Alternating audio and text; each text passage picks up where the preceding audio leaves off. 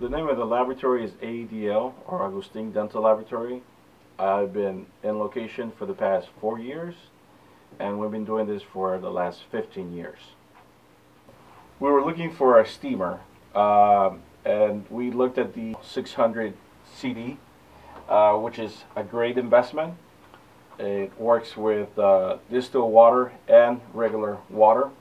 I think it's very well designed, to each its own. I love to be able to handle, the gun or the steam whenever I want, not just to be able to step on a foot pedal.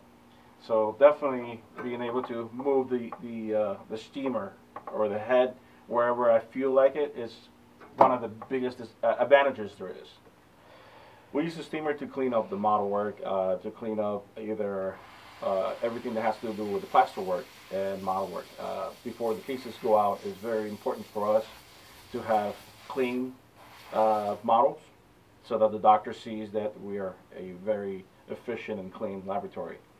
So mainly for model work and also to clean metal. Once we polish the metal, it really works perfectly. We don't have to put in as much water as other steamers. We don't have to constantly fill it up. I want to say with maybe less than half a gallon, I could go on, this thing could be on for maybe 2 weeks with no problem. So maybe about a gallon a month we fill it up, and it's very easy to turn on. It'll take less than 15 minutes in the morning to be completely operational and ready to go. One of the biggest advantages that I love about this specific steamer is that it has a breaker that if it gets really low on water, it will turn off the machine, and it will let me know, it will allow me to see and not burn the internal mechanism of the machine. It will just turn everything off. And once I open it up, fill it up with water, I reset the machine, it'll just be as good as new, less than 15, less than 20 minutes, at the most 20 minutes.